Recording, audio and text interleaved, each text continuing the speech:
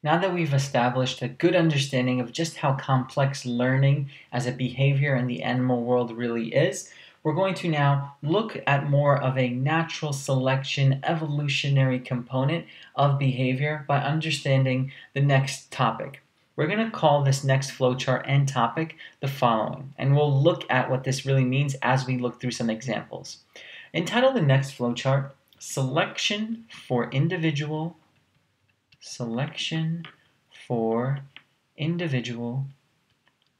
Survival. Selection for individual survival and reproductive success.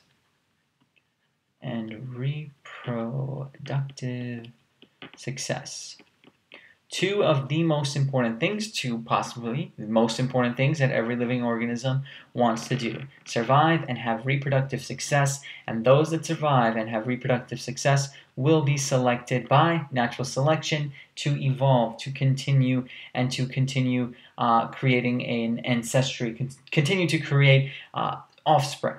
So what we can see are two major ways that we have selection. One of those ways is based off of a very common animal behavior known as foraging. Foraging is a classic animal behavior that is highly selected upon for those who are most successful in their survival and then their reproductive success.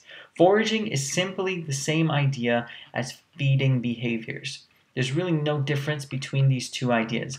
When you are foraging, you are feeding yourself through a specific mechanism of behaviors. This could include things like locating.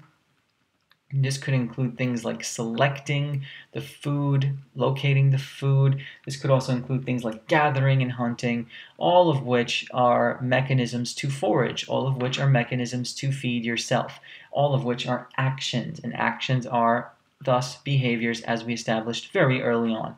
So when we're locating, selecting, gathering, or hunting things, we are usually hunting, locating, selecting, and gathering food for foraging purposes. An idea that needs to be understood about foraging is something called the optimal foraging theory. A very, very nice way of understanding foraging and its relationship to natural selection and evolution as a whole.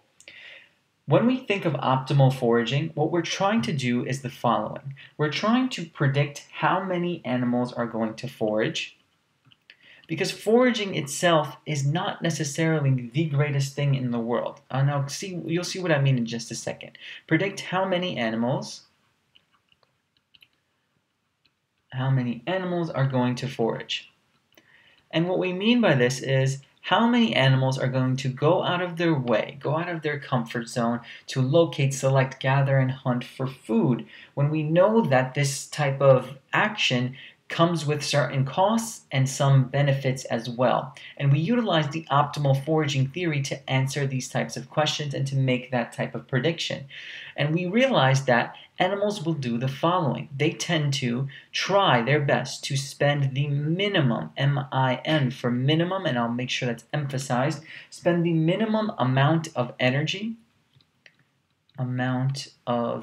capital E for energy, in order to get, so we have to have a trade-off for this energy that we spend in order to get, of course, a max. You want to get a max amount of payback, so a max return onto your investment. And that payback in this optimal foraging theory is, of course, going to be what? That's probably going to be, since we're talking about foraging, which is feeding, this is going to be nutrition from food.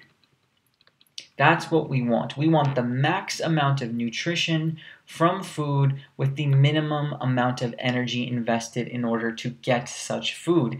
Then we will be optimally foraging. And the theory states that this is what animals do. They optimally forage, and if they optimally forage, those who optimally forage the best will have not only the max payback, but thus they will have the max reproductive success, simply because they will be the most successful in their survival. And if you're the most successful in your survival, chances are you will be the most successful and maximize your reproductive success. So a very simple theory with a very nice evolutionary component and adaptive component to it. Finally, in foraging, we have to understand that there are trade-offs. sort of what I've mentioned, the costs and benefits of foraging. And the trade-offs are simply the idea of spending the least to get the most. This is the same thing seen in every single foraging behavior in the animal world. Spending the least to get the most. So you want to minimize energy and maximize output and payback in nutrition. So you're always going to, as an animal, analyze your costs/benefits, and specifically in relation to getting food, aka of foraging. What are the costs of leaving your nice home environment? What are the benefits of leaving your nice home environment in terms of getting food? And animals will do this.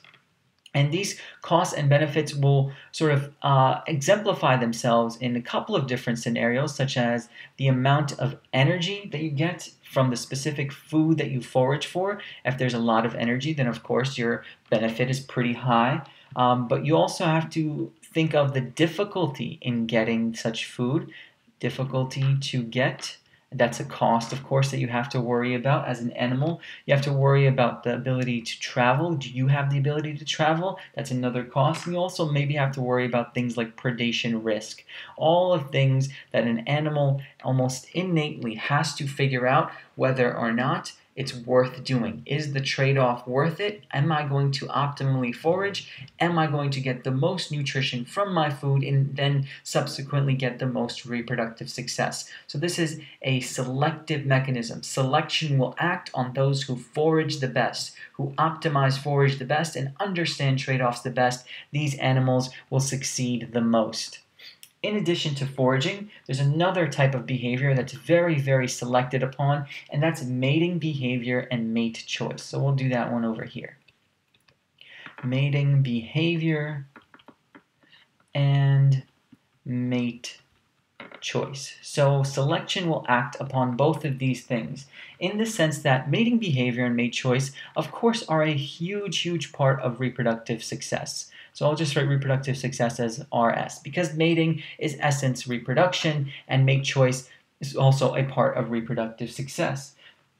Mating behavior is all about the following. It's all about the idea of seeking, attracting, and choosing a mate. Seeking, attracting, and then hopefully also choosing a mate after such behaviors have occurred.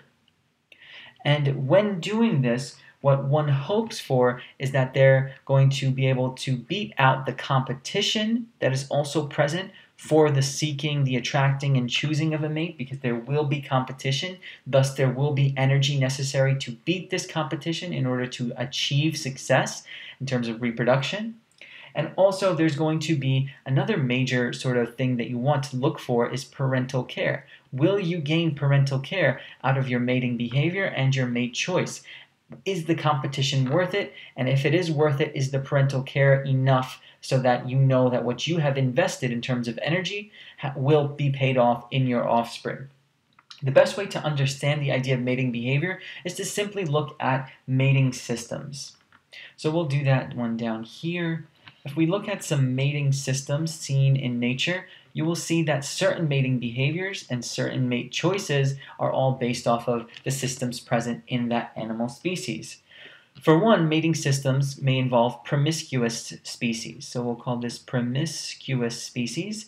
These are species in animals that do not provide or do not need any strong pair bond, in the sense that male and female will not stay together, so there's no strong pair bond between male and female.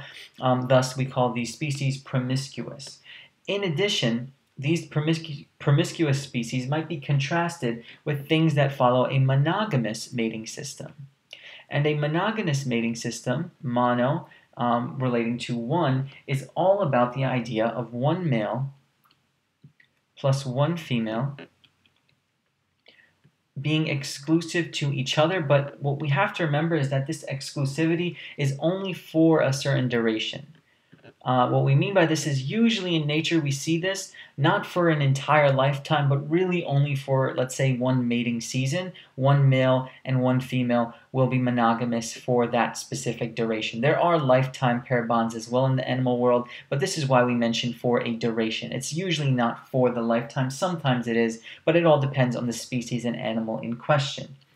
And lastly, in terms of mating systems, we also have to look at polygamous mating systems. These are quite common in nature, the most common mating systems. These mating systems are going to involve one mate, and that one mate, one individual will mate with many of the opposite sex. With many of opposite sex. So one with many of the opposite sex, poly meaning many, and so we have these types of mating systems. This can be subdivided into things that follow a polygyny. Let me rewrite that.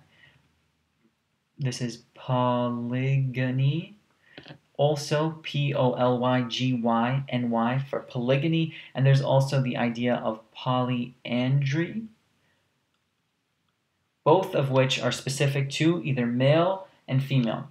Polygyny is all about one male with many females, and polyandry is one female with many males. I don't have much room to write that down here, so you can put that here. This is one male with many females, and this is one female with many males, both of which follow polygamous mating systems. And finally, the last idea we want to understand about mating behavior and mate choice in terms of selection is to see this idea of what we call sexual dimorphism. So this is all about the idea that there is going to be a dimorph. Di meaning two, morph meaning shape.